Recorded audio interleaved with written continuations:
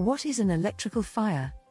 On a daily basis, pretty much everything we use involves electricity in some form. Therefore, electricity is an integral part of our daily lives. We rely on it to power our homes, offices, streets, and various electronic devices. Even now, our transportation. However, electrical systems, if they are not properly maintained or operated in the correct way, can pose a significant risk of fire. Therefore, we will help you in understanding what an electrical fire is. Furthermore, how to prevent them to ensure the safety of ourselves, colleagues, family, and properties. In this video, we will explore the nature of electrical fires, their causes, and the measures we can take to prevent them. Outline of an electrical fire. An electrical fire is a type of fire that is caused by an electrical fault or malfunction. It occurs when an electrical current overheats some part of the electrical component, which then leads to a fire. This fire can then spread to flammable materials and grow out of control. Electrical fires, like all fire, can be devastating, causing property damage, injuries, and even loss of life. Therefore, it is essential to be aware of the common causes of electrical fires and take necessary precautions to prevent them. Causes of electrical fires. Faulty wiring or electrical equipment. One of the leading causes of electrical fires is faulty wiring or electrical equipment. Over time, electrical wiring can deteriorate. Factors leading to deterioration can include poorly installed cables, incorrect design and loading for the proposed equipment, aging cables, rodent damage, physical damage such as crushing or cutting, lack of maintenance on electrical equipment. If not addressed promptly, damaged wiring can result in short circuits or electrical arcing, therefore, leading to sparks and fires. Similarly, faulty electrical appliances or devices with damaged wires or malfunctioning components can pose a significant fire hazard. Regular inspection and maintenance of electrical systems and equipment are vital to identify and rectify potential issues before they escalate into fires. These electrical checks could come under PAT testing for appliances or EICR testing and certification for fuse boards and circuits. Electrical overload. Another common cause of electrical fires is electrical overload. This occurs when too many electrical devices are connected to a single circuit, thus exceeding that circuit's electrical capacity. Overloading a circuit can generate excessive heat, which is then imparted onto the cable or equipment. This of course then increases the risk of fire. As part of a good electrical design, it is crucial to distribute the electrical load evenly across circuits. Furthermore, to design the correct loading and breakers before installation. Avoiding using multiple high-power devices simultaneously on the same circuit is always good practice. Therefore, design this into your calculations and planning. This is why cleaners' sockets are installed around offices. A cleaner's socket is an electrical socket for using vacuum cleaners or carpet cleaners. These are installed onto a separate electrical circuit so they don't unplug any critical equipment when moving the vacuum around the floor.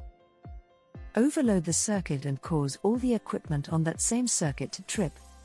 Another good practice is to install breakers at the user end, i.e. at the actual power socket. These sockets have a RCD breaker within the electrical socket which separates it from the rest of the circuit at source, therefore providing added protection by automatically cutting off the power when an overload is detected. Electrical extension leads. The use of electrical extension leads is a common practice, especially in open-plan office space. Generally, each member of staff will require from 3 to 6 power sockets for each desk. Commonly, this would be a power socket within a floor box, and then fed to their desk via an extension lead. However, improper use of extension leads or power strips can lead to electrical fires. A common problem we find is using extension cords as permanent wiring. This is when no dedicated power socket is allocated, but rather just extension leads from too few sockets. However, the biggest issue we find is daisy chaining multiple extension leads. This is especially dangerous and can easily overload the electrical system and cause overheating.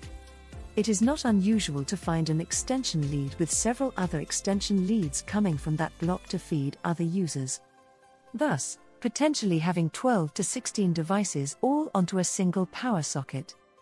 It is important to use extension leads and power strips responsibly. Always follow the manufacturer's guidelines and use them for the correct purpose. One extension lead for one person. Never plug an extension lead into another extension lead. Ensure extension leads are not a trip hazard or under someone's feet under a desk. Office chairs are perfect for damaging them. Regular visual inspection of them for wear and tear. Pat testing, along with your portable electrical equipment. Pat testing applies to all portable electrical devices, like phones, printers, computers, and even extension leads. Electrical wiring sheaths and insulations. An electrical cable has insulation and coating around it to protect the copper wires inside from the outside, and the outside to be protected from these wires carrying electrical current. Therefore, inadequate electrical insulation can contribute to electrical fires, as insulation serves as a protective barrier between electrical wires and other materials. When insulation is damaged or inadequate, wires can come into contact with other elements, thus increasing the risk of fire. It is important to ensure that electrical wires are properly insulated, especially in areas where they may be exposed to moisture or other hazardous conditions. Whenever damage to electrical wiring is found, it should be replaced or fixed urgently. Adding a quick bit of electrical tape is not the solution either. How to prevent electrical fires?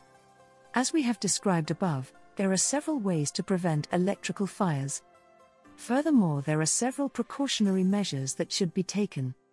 Regular inspection and maintenance of electrical systems by qualified professionals, such as ourselves at EIS, can identify potential hazards and ensure compliance with safety standards. Avoiding the use of counterfeit or substandard electrical equipment and appliances is also crucial. These, due to cheaper components, can be more prone to faults and malfunctions. One of the biggest causes of damage to electrical sockets and wires we find is cheap non-branded phone chargers. Finally, by properly grounding electrical systems and using surge protectors, you can furthermore reduce the risk. Of course, we can only plan and reduce the risk as best we can. There is always a small chance that something will happen. Therefore, it is always very important you install smoke detectors as an additional safety measure. When installed and placed correctly, these detectors help detect and mitigate potential fire risks. What is an electrical fire? Conclusion. In conclusion, an electrical fire is a dangerous event that can have devastating consequences. By understanding the causes of electrical fires and taking preventive measures, we can significantly reduce the risk of such incidents. Regular maintenance, proper use of electrical equipment, avoiding overloads, and ensuring adequate insulation are essential in protecting ourselves and our properties from electrical fires. We must all prioritize electrical safety. Therefore, we can create a secure environment. For all your electrical, lighting, testing, and associated cabling requirements, for a free survey, contact us on the details above.